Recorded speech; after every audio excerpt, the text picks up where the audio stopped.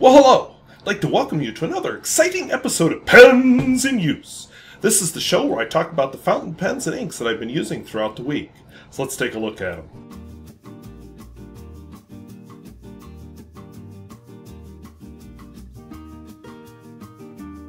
If videos like this interest you, where I talk about fountain pens and inks, both new and old, and at all price points, I would invite you to subscribe. And hey, my parents are coming. How many of you still have your parents around? Let's talk about this. So, let's look at the pens. Alright, whoops. From left to right, sorry, got my directions confused there. I have Platinum 3776 with a Shungyo finish. Pretty. I have, let's turn it this way, Pilot Custom 823. I have, why am I drawing a blank? Because the name's so complicated. A Parson Italix Essential, or an Italix Parsons Essential. That's it. Italix Parsons Essential. I have a Camlin Sovereign, which, by the way, will be next week's review. I have a Visconti Mirage. I have a Platinum President. I have a Prima 61, nice Hungarian pen, which I think I reviewed that this week. And I have a Birmingham Pens Model A, which I finally put up its first impression this week. As always, I'll be using my Bomo art journal, and if you hear a little bit of extra noise in the background today, it's because it is hot outside. I turned off the air conditioner, but I left the fan running, so I thought we're going to compromise and live with that. Plus, I'm filming 2 videos in a row, and it's going to get a little toasty in here before I'm done. So, let's take a look at how they write. My first pen is writing kind of pale. This is my Platinum 3776 with a kind of understated Shungyo finish on it. And the ink I have in it is Rohrer and Klingner Helianthus. I've not been using this pen as much as I thought I would just lately.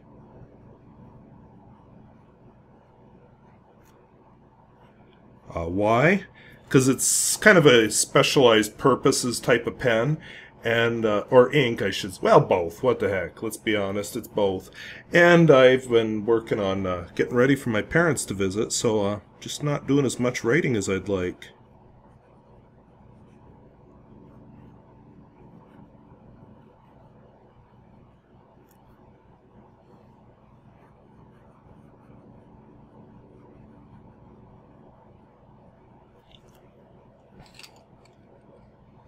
But I think it's a very attractive ink.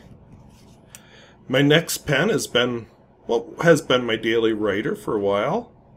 Running through its full fill. Actually, in I can't remember if it was a review or first impression, but I used up the last of the ink that's in this. I'm on track to use up several bottles of ink this summer, so I'm excited about that.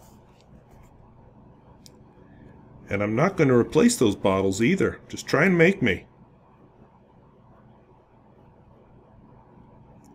And this ink was superfluous anyway, because I have several bottles of blank ink.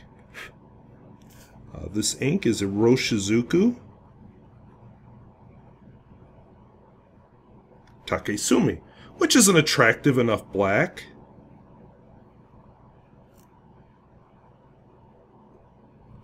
But Lamy black and Pelikan black and Noodler's black and Parker black and many other blacks I can think of are much cheaper. And this one isn't decorative enough to fill in that spot. So, yeah, I emptied out the bottle and I'm not going to fill it again. Or replace it, I should say. I might fill it with something else. It's one of those small decorative Iroshizuku bottles. That's how I was able to run through it so quickly. This is the pen I had trouble with its name, so let's see if I write it correctly. Oops. Okay, so there is the problem with this particular ink. This is Noodler's Periwinkle, and I didn't have trouble in the broad nib, but I am having a bit of trouble here in this fine nib. Before I give it a little squirt, let's just see if I can get it going. Okay, I'm going to turn the converter just a bit, try and get some ink up there in the feed. What happens with this ink I've found in a lot of pens, although apparently not in the broad Italix nib, but clearly in the fine one, which isn't a knock on the pen at all, it's just a thing with this ink and most pens. Doggone. This ink just does not. So now I'm trying wiping it on my ink cloth.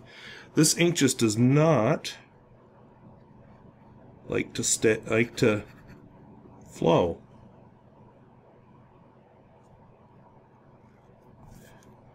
So I'm about ready to say to hell with it.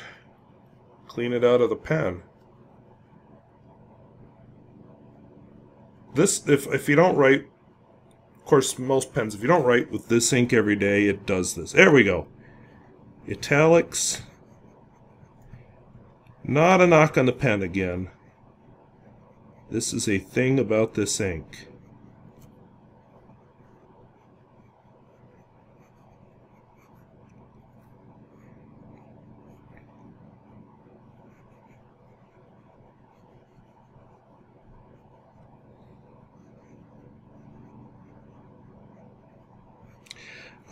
And I should just note that, according to Nathan Tardif himself, the color has nothing to do with the flower. You know, I think of Hyacinth Bouquet and her hand-parented periwinkles on her royal Doulton. This actually has to do with a color that's found on the curve of some kind of snail from New England. I'm not from New England, Nathan Tardif is, and that's from the horse's mouth. This will be next week's review. This is a Camlin Sovereign. You'll hear me mispronounce it in the first scene in the video, and then I'll remember it's not the German Pelikan Sovereign. So then I had to correct myself for the rest of the video. I feel like the next time I fill up a pen with this, this ink, I need to do it in a very broad nib so I can really show it off, like that one.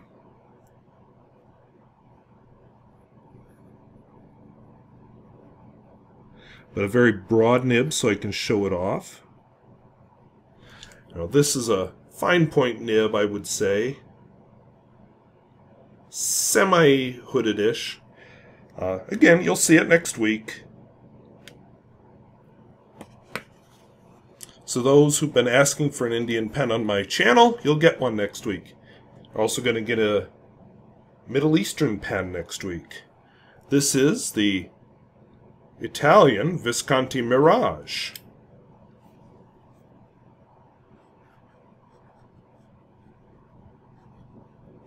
If you can't tell from the color change, and yes, this ink does go through color change. This is an iron gall ink. This is Platinum Classic.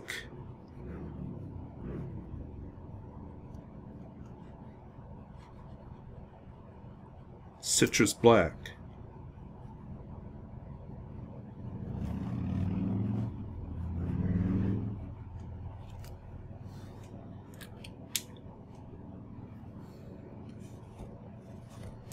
And then we get to one of my favorite pens, Platinum President.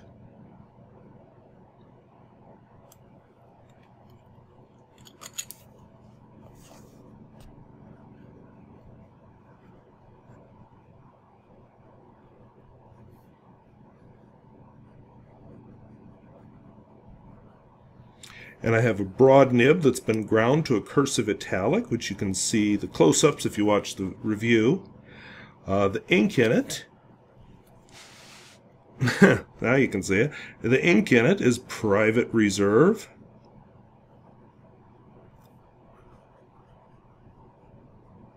Buttercup.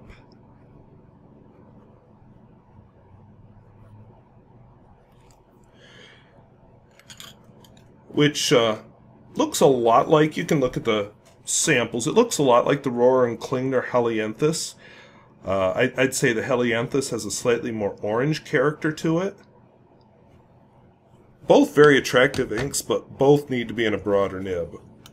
I did a review of this pen this week. Filmed it actually a week or two ago, but finally showed up this week. This is, by the way, from what I said, this part works. This is like an eyedropper almost. And then there's the cap, which seems added on. But the key to this pen... Oh! Didn't see that coming. Must be upset that I turned off the air conditioner. Prima 61. And the ink in it is a Pelikan. Or nib in it, sorry, oblique medium. The ink is Rohrer and Klingner.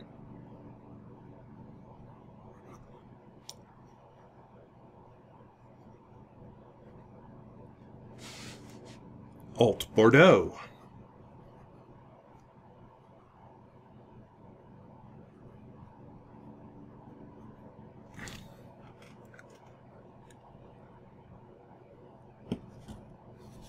And finally, this week's first impression, although it now has a different ink in it. This is my Birmingham pens.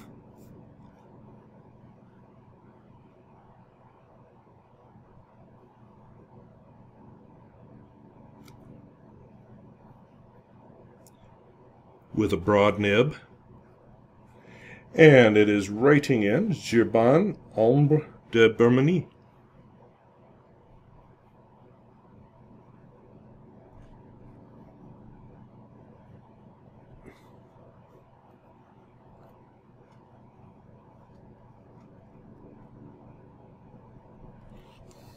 I feel like that's another ink I could use up this year. So those are the pens and inks that I'm using this week. As I mentioned, my parents are actually coming this week. They should be here tomorrow. They won't fly for some reason, so they're coming in from Pennsylvania. Anyway, so I'll be entertaining them for a few days. Luckily, my first impression and my next review are already uploaded and just hidden because I can schedule them on YouTube. And you will be seeing me in this same shirt because I don't really feel like changing. I just want to get this over with. I am going to film next week's Pens in Use early because I don't know exactly when they're leaving because of course, they can't tell me that. I'm going to experiment a little bit with color adjustment on this video to see what I can do. I know I have to adjust the writing samples differently from the me part. We'll just see how it goes. I had some suggestions about it, so I'm going to try. I'm also going to try it. There's a driving video coming up Sunday that I did some color adjusting. I almost, in rewatching it, feel like, may have taken it a little too far, but it definitely got rid of the grayness. So we'll talk about that at some future date. In the meantime, it's hot because my parents complain about the heat here, but yet here they are coming in the middle of July. So that's what happens. They would have come a few weeks earlier when I told them, it doesn't get hot. Late June, early July, but no. So, oh well, we'll put them up, getting the house cleaned up for them. That's part of why this was late. I've just been kind of cleaning and organizing and getting everything perfect, and then I said, oh yeah, Pens in Use. So, I'm going to do 2 of them here, and then I'm going to go outside and do some work. We have the county fair going on right now, too, but I don't know if I'll get over there. Maybe after they get here. But busy right now. And I have to grocery shop too because I don't have enough food to feed them. So lots of things going on. Somebody mentioned, this will be a little short today, but somebody mentioned about, do you have all new pens each week? The answer is no. You may notice repeats. In fact, let's switch to some B-roll footage. B-roll. This is this week's. This is last week's. And who do we have here? The Italix, the Camlin, the Platinum, the Visconti Mirage, and the Prima 61. So yeah, I always have some repeats. Next week we'll have some repeats too. I'm going to cycle through some of the other pens that are out. I always have more pens in use than I show here. Any pen that's a first impression can't show up here, except maybe a quick preview of it, nothing writing, until it's actually appeared on the channel in its own video. Now, pens that were bought before I started doing first impressions and have already shown up on pens in use, they're fair game. But anything I've bought that has not shown up has to be on first impressions first. And yeah, I just filmed, was it Tuesday? I filmed 9 first impressions. Several of them are already empty. Working on a few more. But yeah, that's just how I roll, and that's how I can keep a variety going. Certain inks, you don't want to leave sitting in the pen too long, but most of the inks I use are pretty safe. I have some of those glittery, sparkly inks. Don't use them very much. I have some of those nanoparticle inks. Actually, I may only have just one, come to think of it. But again, don't use it very often. I should. I've been thinking I should put it in like a platinum preppy and use it for addressing envelopes or something, but haven't so far. But basically, I always have more pens out inked up, but I try really hard to focus on these during the week, although I'm not perfect with it. I had an email from a viewer, so I won't identify the viewer because it was a private email. Anything in comments is fair game, but private emails, any private communication is not fair game. But anyway, so I'll share the answer to the question because nothing private about the question, just who it is. So I had a question from a viewer who has a pen like this. This is a Central Pen 10014. Here's another one. He actually has a very nice finish on his, so I hope he can get it working. But his pen, he's having trouble getting it to write. So he wondered about taking it apart. Now, I'll be honest, with some pens like this, I've been able to take out this converter type thing. I have not successfully done so in a Centro pen. That said, well, as long as you're careful, if you grip the nib carefully and just start turning, it's threaded. And then hopefully he can make adjustments from there. Looking up inside, I have the feeling that this converter-y thing is actually glued in place. So unless it's really necessary, I probably would not take the converter-y thing out. And same thing, this one looks more like the finish he has. The other one looks more like the nib that he has. It's my stripey one. Although neither one's an exact match. And not all Centro pens do this. It just happens that these two, this particular model, which is what he was asking me about, does unscrew. Viewer who shall remain anonymous, I hope that helps. Anyway, I want to thank you all for watching. Let's see, my parents are in their mid to late 70s. My father will be 80 next year. My mother prefers not to have people know, but she's not like some young thing that my father picked up later in life. So yeah. But so they'll be visiting this week, and hopefully I can entertain them. And they've always worried about the heat. Well, this air conditioner unit does help, so hopefully that'll help them. And if we do anything outdoors, we'll just make sure we do it in the morning or in the evening. So I want to thank you for watching. And if videos like this interest you, where I talk about fountain pens, both new and old, and at all price points, I would invite you to subscribe. And hey, are your parents still around? If not, what's a really fond memory you have of them? Let us know down in the comments. And well, thank you for watching. We'll see you later. Bye-bye.